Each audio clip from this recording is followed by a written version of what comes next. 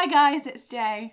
So today I'd like to talk to you guys about hygiene, specifically in the kitchen.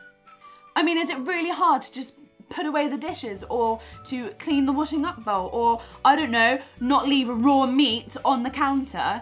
I mean, if anything, like, chicken is expensive. But seriously, I just went into the kitchen now and there's like a line of dirty dishes that need to be washed up and I had to sweep them aside just like to make a sandwich. I've tried to tell them we need to like clean up, otherwise it's gonna be... Oh my goodness! Are you okay? There's a rat in the kitchen! So, we've officially got rats in our kitchen. We had to tell the guy who works at our student village. You should have seen the look on his face. I think it was part I'd heard it before and part I'm going to judge you for the rest of eternity. With a smidge of pity. So while the cleaners are de-ratting our kitchen, we've taken refuge in my room. I've no idea what they're using to get rid of the rats, but it smells disgusting. Not much worse than it did before, to be honest, though. True. We need to organise a group clean or something. Yeah, I swear, Taylor does nothing. And What? What were you gonna say? You were about to say her name, weren't you? Oh, come on, it's been 6 weeks. I've been living with her for 6 weeks and I don't know her name. She told us not to tell you. Seriously? Well, it is kind of funny. What was your last guess? Alvina. Who do you know who's called Alvina? So, in other news, Meredith has got like a huge debate coming up next week, like proper huge. Something like 500 people are going and our Meredith is leading the against side. This house believes we should strive for immortality, but we shouldn't. It's better for us to live out our lives happily rather than trying to reach for something that is not in our nature to have. Oh, it's so hard though. The other team are great, so it's not really an easy win. It's just so stressful. Well, you're working really hard and you're going swimming every day. Yeah, well, swimming's relaxing. Drew's night off though. Well, why don't we have one tonight? I mean, it's not exactly like we can use the kitchen. We could stay in here, order a pizza, watch a film. Sounds good.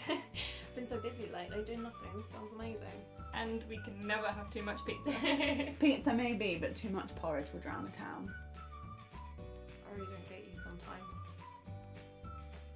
So what film do you guys want to watch? I mean, Sorry. Oh, it's Brendan. He wants to go out tonight. And just tell him you're busy. Yeah, but I've been busy the past week. I really should go out. No, Meredith, I mean, you're shattered. You're so tired and you've been working on this debate the whole of your free time. I mean, just tell him you're busy. I'm sure you'll get it. What? Brendan doesn't want me going to the debate. Why? He left it too late to get a ticket, so we can't come now. So he doesn't want you to go because he can't come and watch? He doesn't like the fact that it keeps me busy, and neither do I really. I mean, I love it, but not enough to stand my boyfriend up every night of the week. Well, just explain to him. I'm sure he'll get it. Maybe. Okay. What movie? I'm not in the mood for anything too serious. We can check Netflix. A comedy? Sounds good. Oh, how about... Thank. Brendan.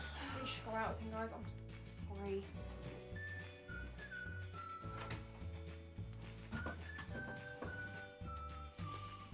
Boys suck.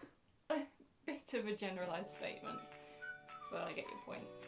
I went to visit my gran the other day and there's this guy that works there and every time I walk past he kept wolf whistling me. Oh, you okay? Of course, I'm alright. It's really annoying. He's looking at me like I was a slab of meat. Meredith will be okay though. Brendan's really nice. I've met him a few times. He's really sweet. He only wants to spend time with her.